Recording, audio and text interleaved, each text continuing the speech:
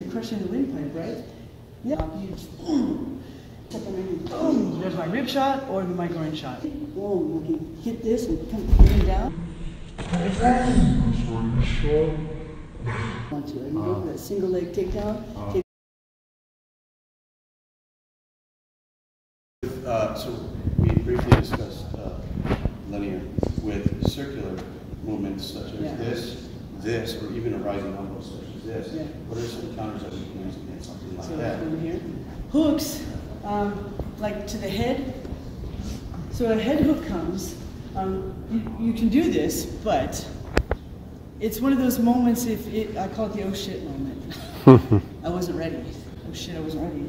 But at least you can block, right? So in blocking, you're not doing this. You're tucking your chin down. You're going here, and maybe even going with it if you're able.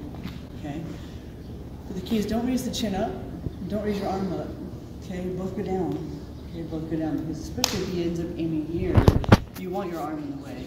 You don't want him to hit your arm every single time, because after a while, those muscles are going to be getting bruised and beaten up, and eventually they won't be able to hold your arm up as well. And that's another fighting tactic, but they're staying in that range, right? They're staying in that kickboxing. So in this case, let's just say he throws a cross, and I ball left on the cross, and he throws a big hook, and I just step underneath. Boom! There's my rib shot or my groin shot. And I ball left on the cross, and he throws a big hook, and I just step underneath. Boom! There's my rib shot or my groin shot. Right?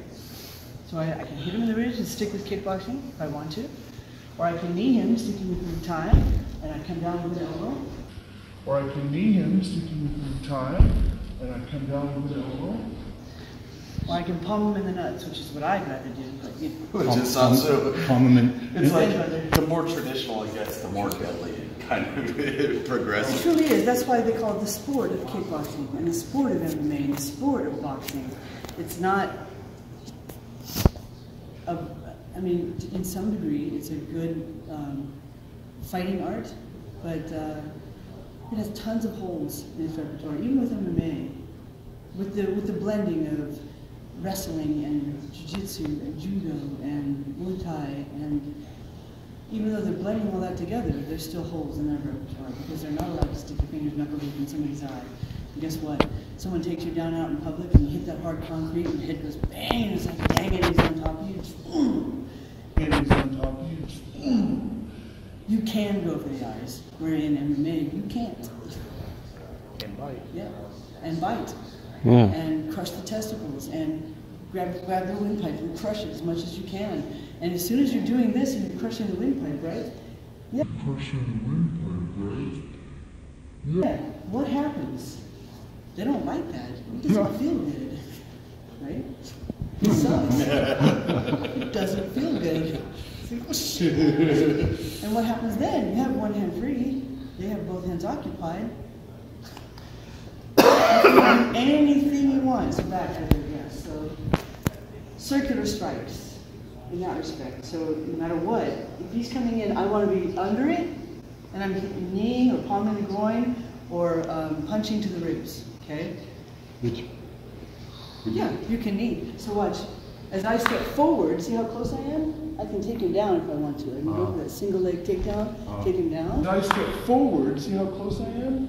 I can take him down if I want to. I can go for that single leg takedown, take him down. Or I can take him down this way. Boom, I can hit this and come him down. Boom, I can hit this and come him down. But all that has to be done rapidly in a fluid motion. But you know that if they're going to do something like that, try to take you down, and say you're throwing a hook, I personally would never do that. I don't want to get on the ground with anybody, ever. Even though I've been doing jiu-jitsu since I'm older, I don't care. Because their eyes and the windpipe and the nuts are gone as far as I'm concerned. Yeah, I will destroy them. so entrance. You have the low region, boom, or which lower mid, or you have the high region. Okay, it's up to you. So you can go under the punch here and hit, boom, hit the windpipe. You can come down here with a punch or an elbow, or you can knee, come down with an elbow, or you can palm with the groin. Here, come down with an elbow. You do the face and the ribs.